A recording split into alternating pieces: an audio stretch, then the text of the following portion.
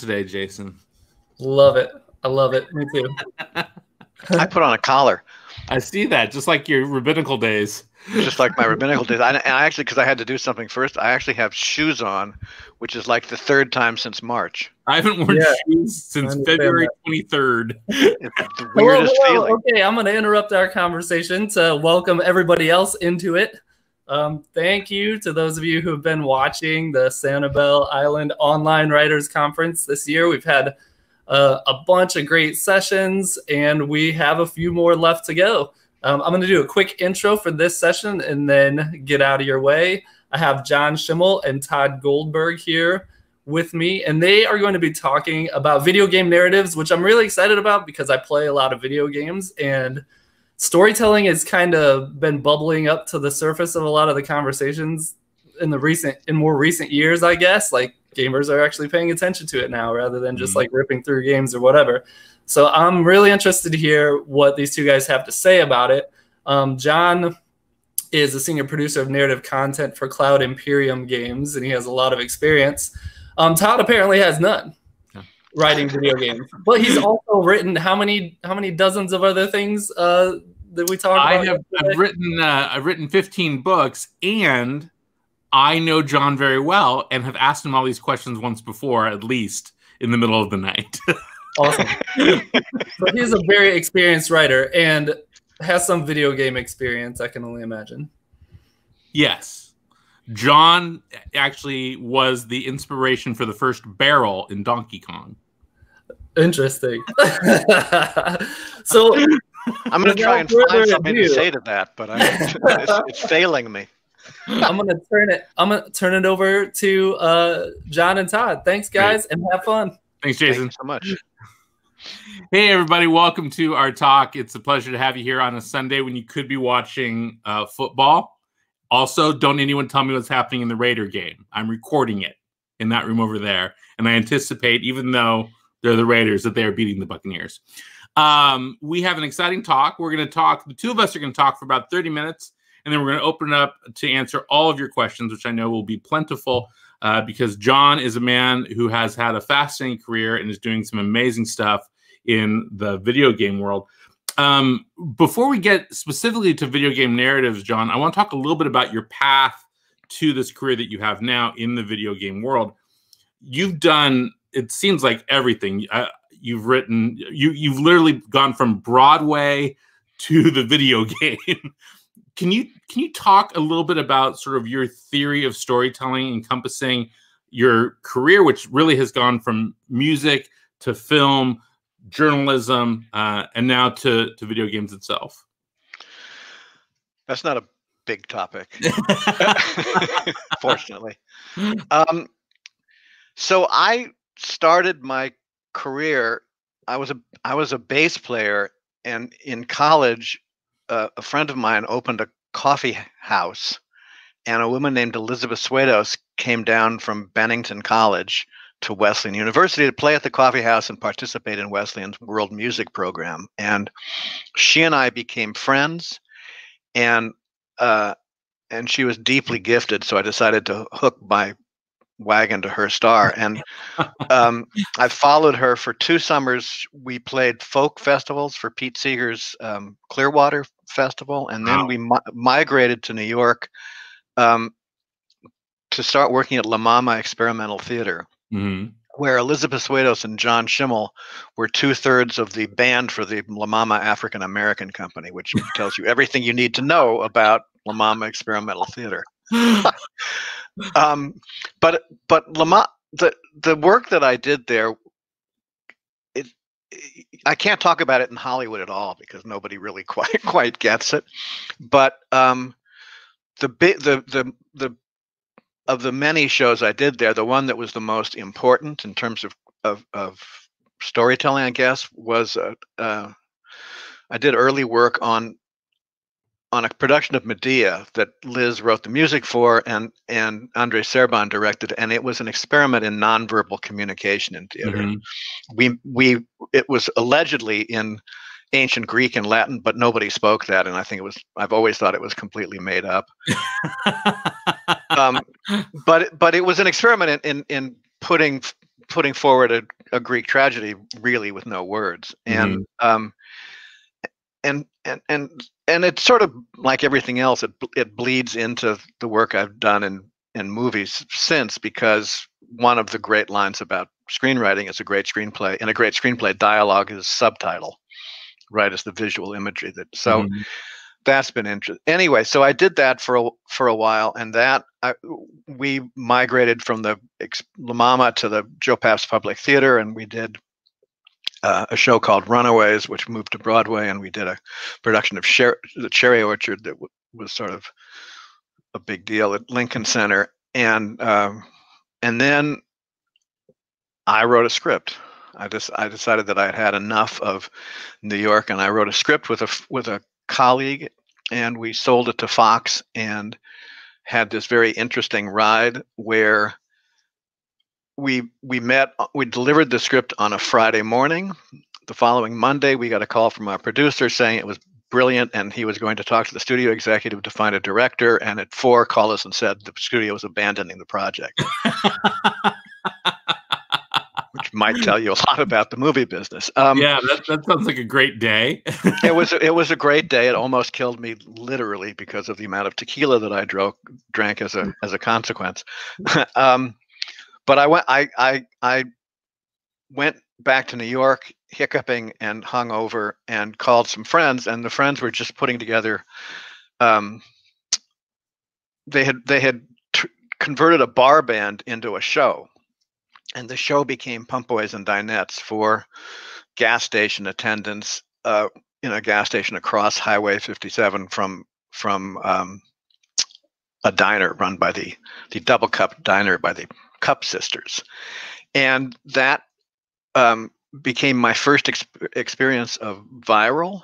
And I still have no explanation of it. We opened at 11 o'clock at night in an off-Broadway stage. We were borrowing somebody else's set after they came down, and we ran. I think we ran for 2 weeks. And opening night, there were 6 of us on stage and 4 people in the audience, and one of them was the guitar player's wife.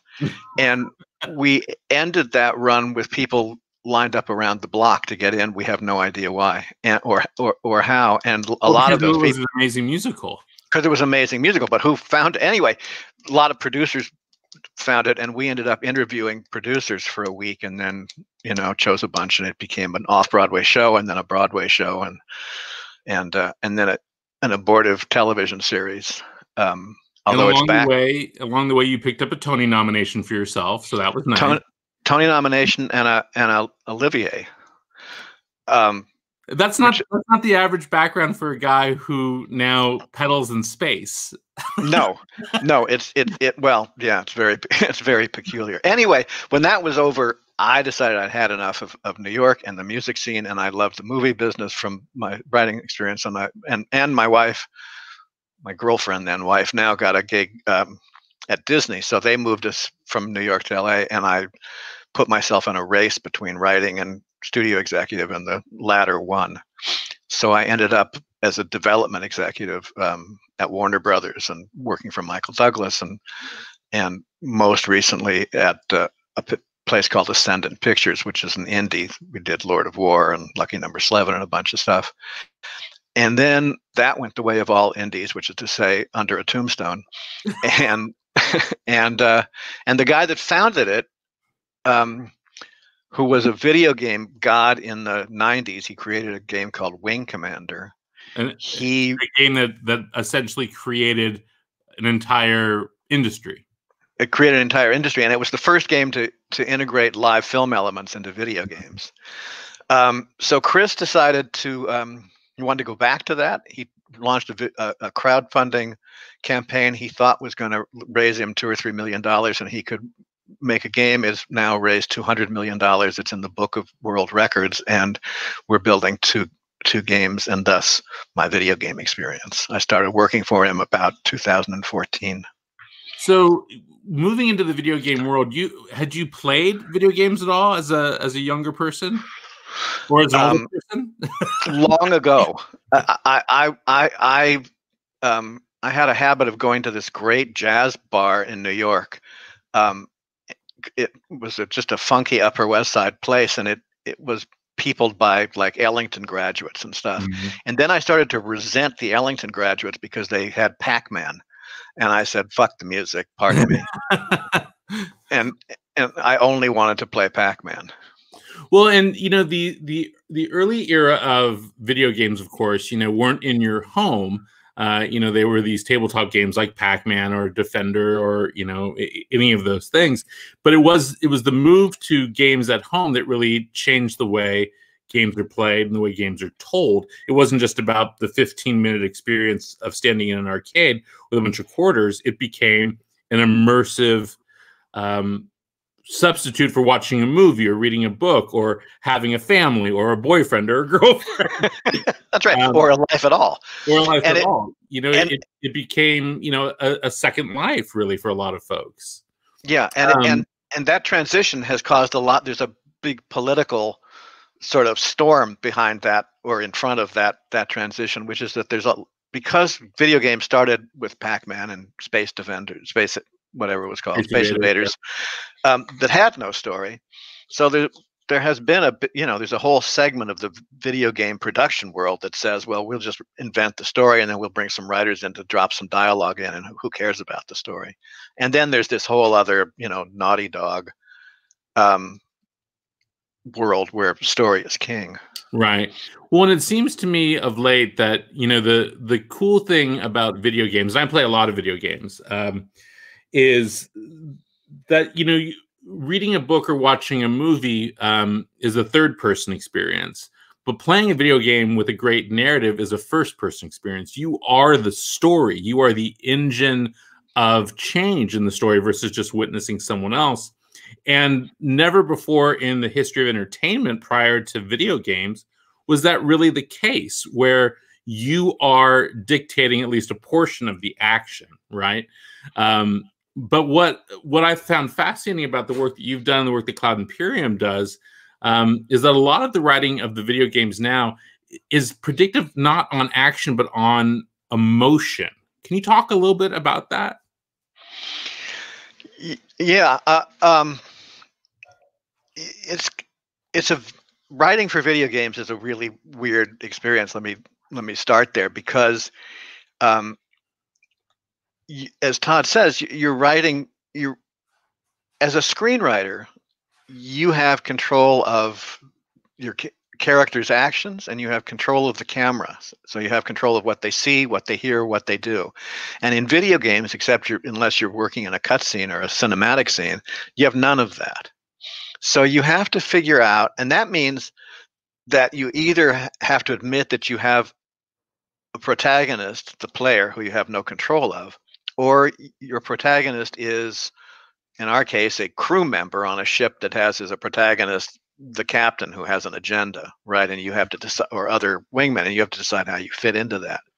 So, how do you make that interesting, and how do you add urgency to that situations? And part of it is what Todd's talking about, where we can track, the artificial intelligence of the game can track how you behave towards your fellow NPCs, right? Non-player characters, and we can adjust how they react to you, and whether or not, for example, they have your back when you're being shot at in space by aliens, right? And if you've been a putz, they're probably not going to have your back, and if you've been a wonderful guy, right? So there's that, and we've been developing that technology. It's not simple, and we've been developing it for years, but it starts to become the gameplay becomes emotional. The other part of that, just let me say, is a game like The Last of Us, which is Naughty Dog's genius game, opens with an incredibly emotional prologue that sets up the lead character, and his world falls apart, and he's racing away with his daughter, and his daughter gets killed, and he's in this world, trying to figure out his future. And it's a very emotional way of opening. It's different than dropping into Pac-Man and trying not to get eaten. Right. Well, and I think about games that were sort of the forebears to what you're doing, which is, something like a Grand Theft Auto, where, you're being prized for nihilism, right? Right. So that was before you really had other human beings playing around you. So in a multiplayer universe, of course, you can have other people, but when you're writing a game, you're writing for a person and AI. Is that correct? That's right. So does the AI is the AI based on the emotions of the screenwriter that day, or is the AI based on some overarching narrative in general?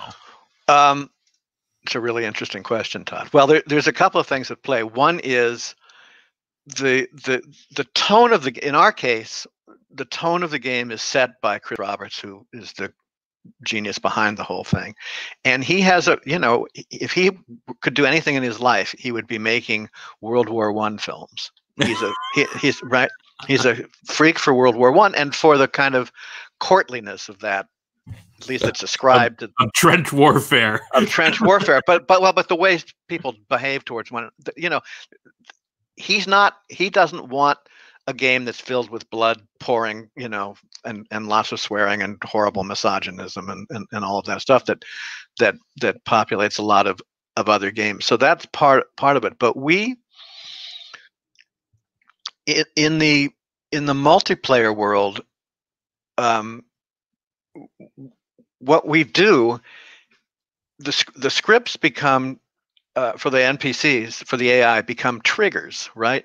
So man walks up to a bar, right, and then we write 4 or 5 or 6 variations of lines. You've got a friendly bartender, you have an unfriendly bartender, you have a bartender that you really want to go home with, right? So there's all kinds of version. It's branching dialogue, and you get to choose that, or the AI chooses it in the case that it's reacting to how you've been behaving. So you might make a move 15 minutes into the game, and then you encounter a bartender in the next 15 minutes later in a scene, and how you reacted in that battle scene is going to be reflected on how that bartender responds to you now. It can, yeah.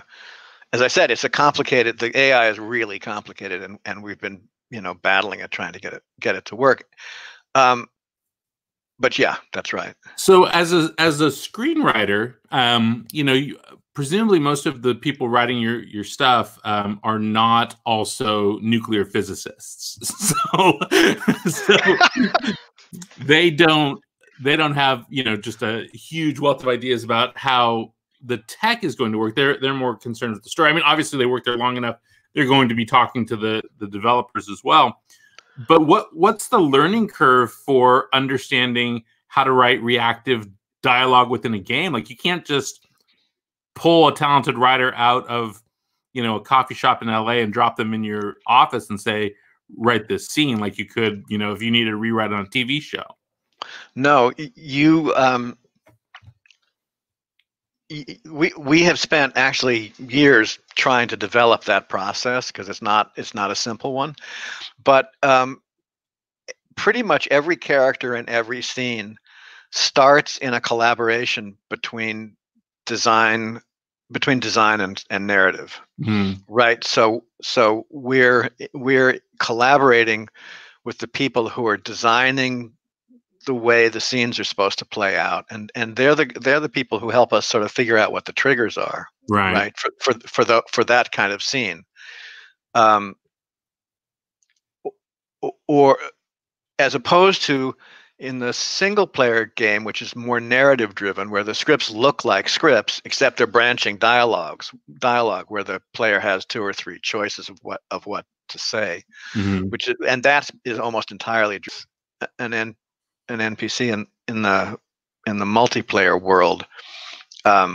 It's a collaboration, and we've gone, as it's just worth saying, we've gone from just we write the scripts and go and shoot them to we write the scripts and make design.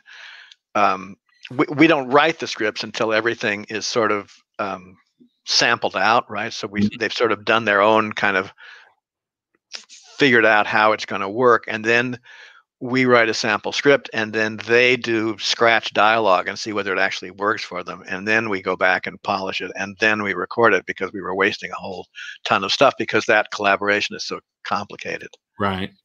So I know you have some sample pages. Why don't we put some sample pages up so we can show the viewers what you're talking about? Okay, that means that I have to be technically literate for a moment. You now need to be a nuclear physicist and pull up. Yeah, we have sort of.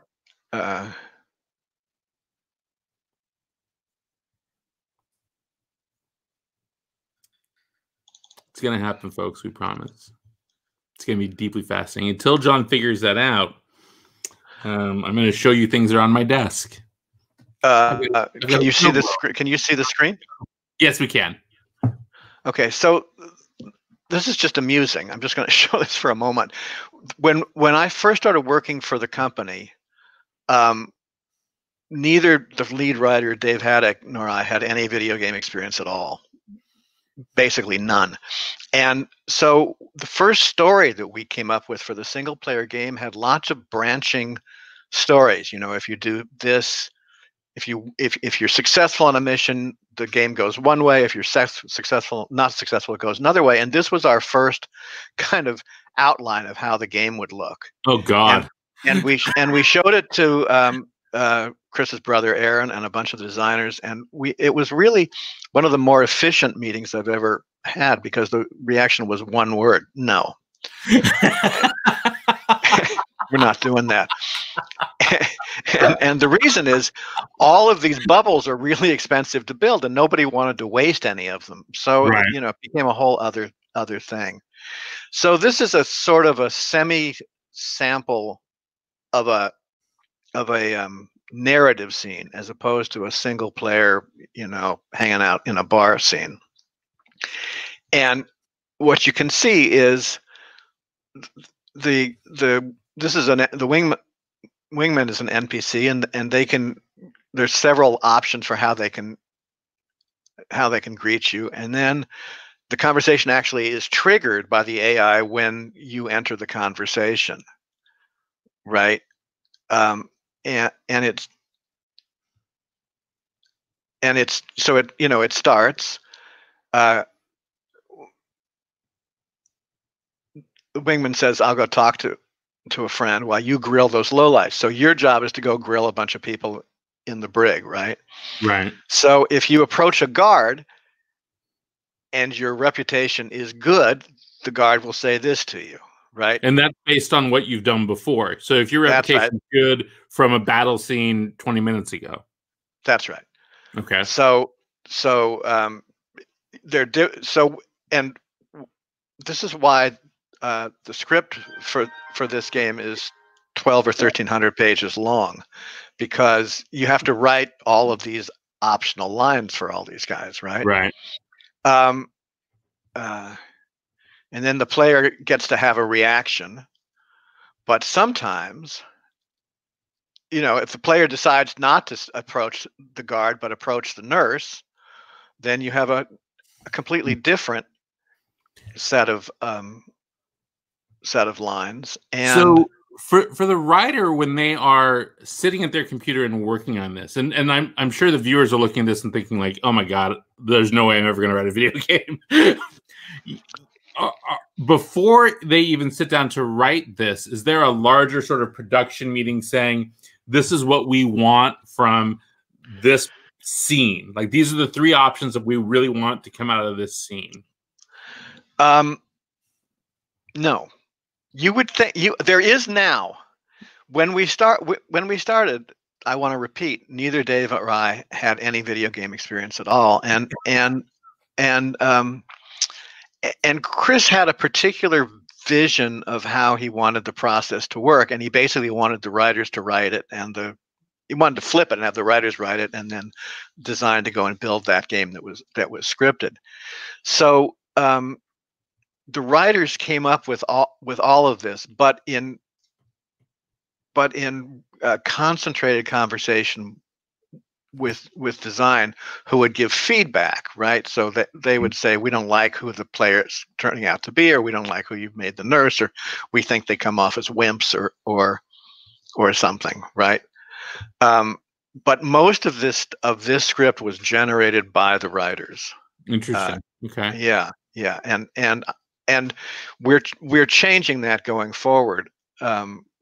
so that we don't end up, because it's caused a certain amount of conflict. Right. So in our case, the player, there's you need help with something, the nurse says, and then there's a couple of options for how you can react. So you have an inner voice. Now the adrenaline from flying is wearing off. I'm a little sore, and then he can say, or she, "Yeah, I did get banged up on the last run," or they can say on second thought, "No, I'm all right. I just need some rest." Right. So we're trying. The attempt is to make it feel like the player has agency, right? Even though we weren't able to sell that crazy diagram where what you say or did totally changes the course of the game. Right. So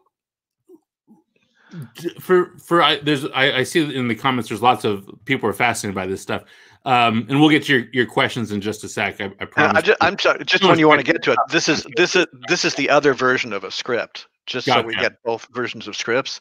So this is I'm actually recording one of these starting at 2 a.m. tonight, because we're recording it in London. I won't call. Well, you could. I'll be up. But right, so these are basically wild lines, right? So the event is the player collides with an enemy in combat state, hits the enemy, taunts the player, and you've got the NPC will have 2 or 3 different choices of lines that the AI can choose from. And what's crazy about this, I mean, there's lots that's crazy about it, but these triggers, these sort of states, become part of the AI program, and the AI knows that if this collision happens, then it can attach one of these 3 lines to the generic pilot, who is to whom it's happening, right? And it happens, immediately. The AI makes those decisions. So, you record thousands of these things. So someone's writing all of these things, and then someone's recording all of these things. So you're making a game. How long does it take? Well, in our case, it takes a very long time. We have a couple of real challenges that have been part of why it's taken so long. Both the games that we're creating are ginormous. They're just enormous, and they're really elaborate. In the multiplayer game, there will, when it's done, be 150 star systems, all with planets and worlds and places to land that you can explore. And each one of them, like, in many games, you can see a planet, but you can land at the place that's built for you to land on, right? And the rest of it is just kind of graphic bandages, right? Right. You can land in our game anywhere and explore anything. And what that means is that the potential cost, by which I mean the memory drag, is enormous. And so, or it can be enormous. So part of what we've done, it's taken us so much time, is we've had to develop the software constructs that allow us to deliver the game without melting down anybody's computer or causing vast lags in frame rate and stuff.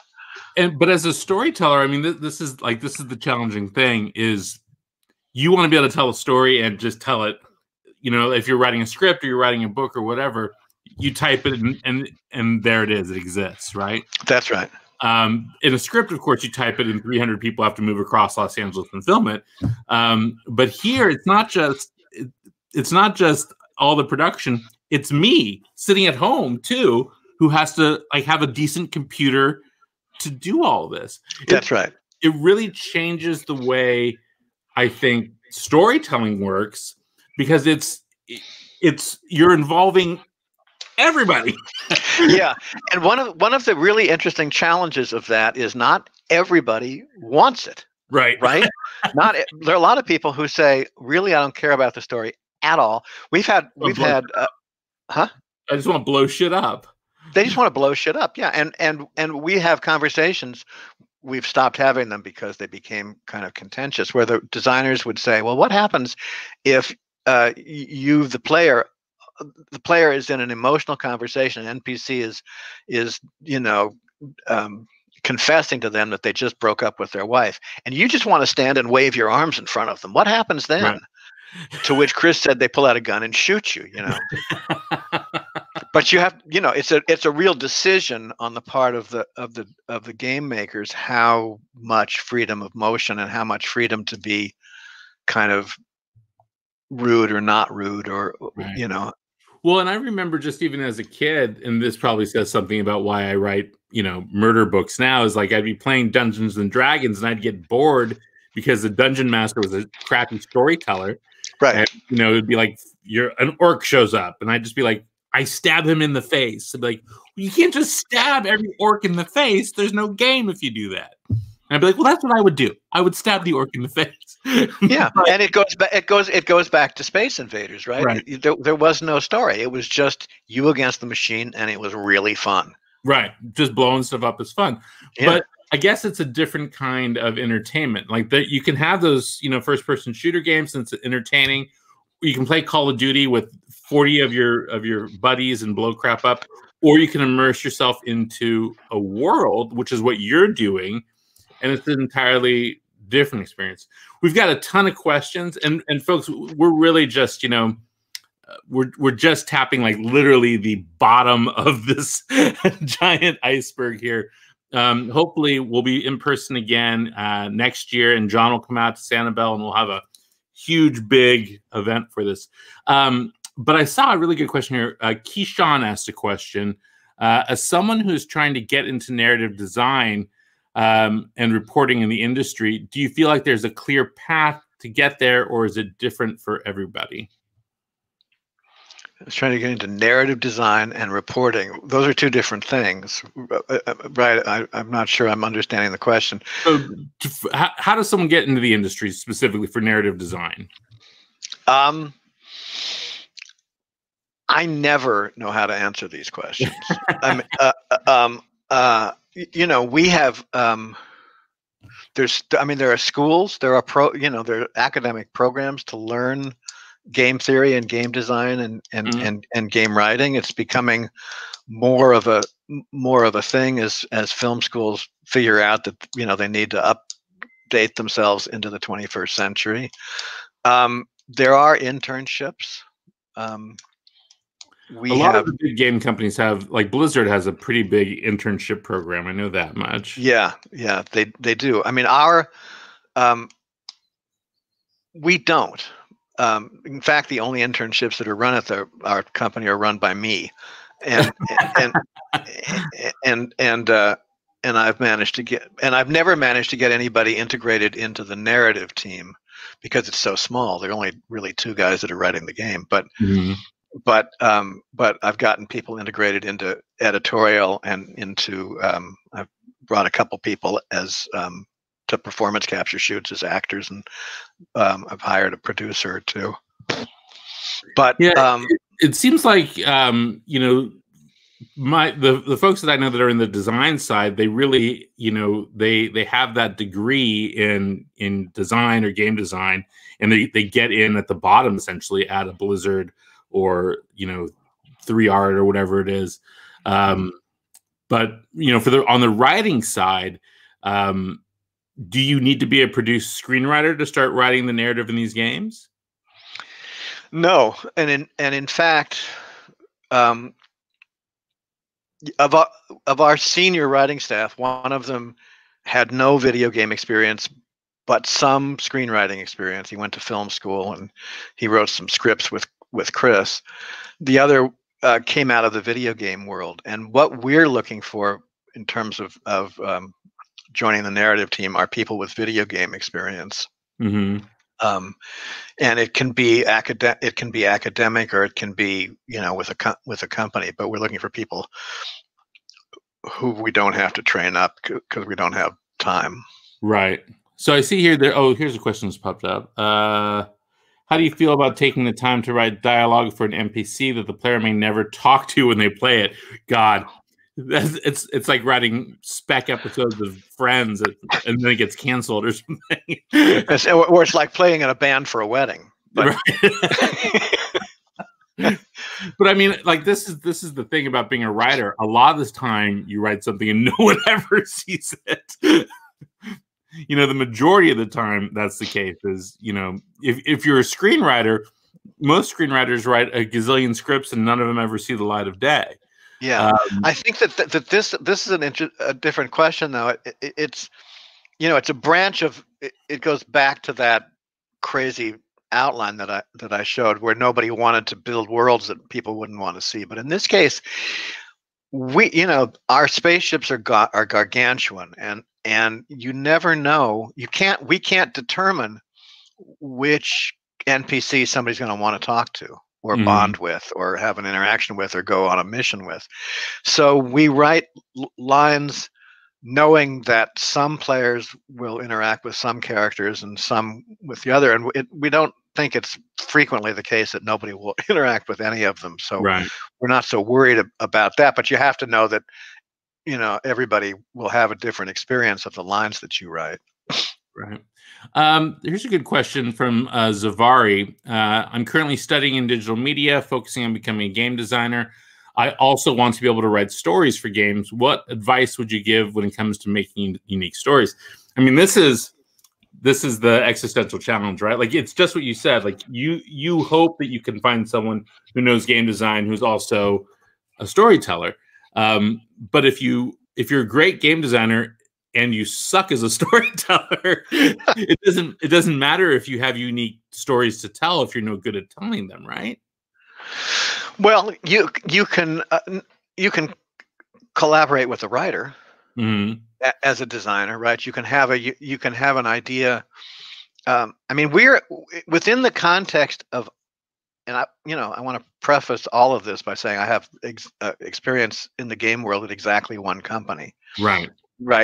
But we have designers. We don't encourage them to write because it always ends in conflict. But sometimes armed, sometimes not. but we don't do it. Yeah, but we do encourage them to. You know, I mean, the designers are all coming up with. You know, in the multiplayer game, we have mission givers. Well, who's coming up with the missions? You know, often it's the designers that say, you know, how about this? How about that? In our case, the overall story of the game, you know, is Chris Roberts, right? So he has control of that. But inside that, the designers have a fair amount of input into what the game experience will look like, and a lot of the game experience is narrative. So, you know, the other thing that I mean, I've got so many questions about this theory, all this, and I should tell you guys, those of you that are watching, I've had the unique opportunity of going to John's office and talking to the video game writers, and they sit in this giant room with monitors the size of your house. And there's also just an entire room devoted to the spaceships. So you can just walk into this room and there's like 40 designers and they're all nuts and they're all designing spaceships. And it's just like one guy building a gun. And so it's like Disneyland when you go in there. And nuclear physicists. And nuclear physicists. But the screenwriters, the guys that are writing the game, they have a really clear vision, you know, when you talk to them about stuff.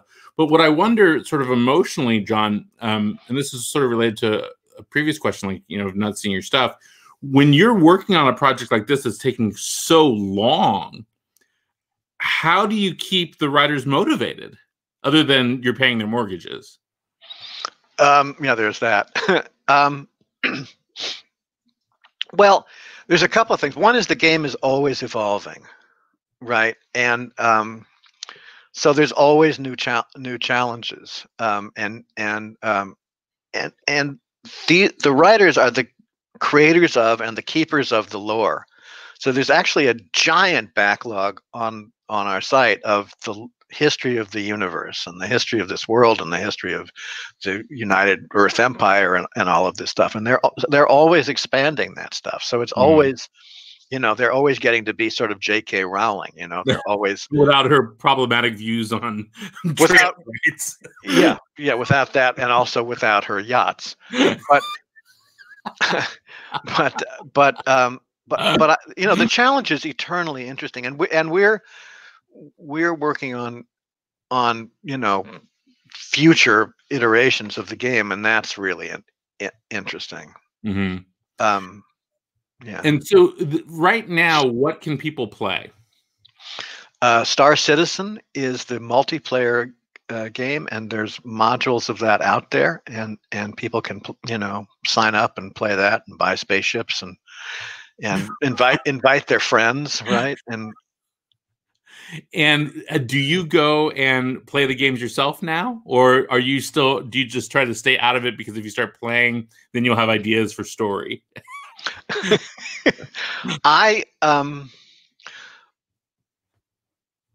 When our family first bought a Wii, part of the weekly entertainment was my kids they would try and get me to play and then watch me try and play a video game. I'm not good at it. If that answers. So I have played Star Citizen, but I wouldn't say that I'm a, you know, not an expert, an aficionado. No, I know everything, you know, a lot about the story and the scripts and the characters and stuff, but I'm not. All right, well, let's see. We got time for, it looks like, one more question here. The oddly named Bmore 21999 asks, it must have been hard to go through school with that. Asks, is there a difference between video game theory and narrative? I don't know what that means. So the answer is yes. I don't. I mean, there's game theory. Narrative. Yeah, I think narrative is a subset of game theory, right? Mm-hmm. I mean, you can play games with no narrative at all. Right. Right. So, in some senses, narrative is an overlay on game theory and how video games operate. Mm-hmm. But then the narrative exists. I mean, the narrative can't just be theory, because then people don't feel tension, right? Yeah, that's more than a 2-minute answer. hanging on to urgency. Well, in the multiplayer game, the urgency, because you're basically creating the adventures, right? So you create the urgency yourself. In the single player game, which is supposed to be a narrative driven game, this is the real challenge, is hanging on to any sense of urgency when you have no control over the player's actions, reactions, emotional state, or what they see and hear. Mm-hmm. Is really tricky, and it's part of what answers your earlier question. It's part of what keeps it interesting, because we're always trying to improve on that. Right. Well, John, thank you so much for taking time out of what's going to be a very long day, since at 2:00 in the morning you're going to be working on Star Citizen. And incidentally, I'm looking in here, and it looks like a couple folks are playing the game right now. So good. You're not doing this for nothing. The kids, they love the Star Citizen. It's an amazing game. It's an absolutely amazing game. Yeah, and folks, if you're ever in LA, call me, and we'll drive to John's office, and you'll get to see what it's like to be in absolute geek Disneyland. It is so cool. They have their own coffee shop inside their offices. Yeah, and someday all of that will be reopened, and we'll go back and revisit it. I forgot that there's a vast global pandemic.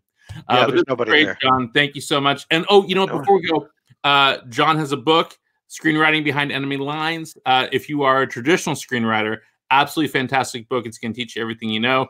And John has been responsible for some of your favorite movies starring Keanu Reeves. That's the other more important. Without John, there is no Sweet November. I want y'all to know that. All right, everybody. I don't know what to say to that. Nice to see everybody. I didn't see everybody, but it's been fun being here. We pretended to see everybody. Yeah, and now I have to figure out how to log off of this. We have 23 seconds left. Hold on, no one move. We're gonna stay right here for 10 more seconds, staring at all of you, pretending that we have 9 more seconds of content to provide you with. Someone tell me if the Raiders are winning, real quick in the comments. All right.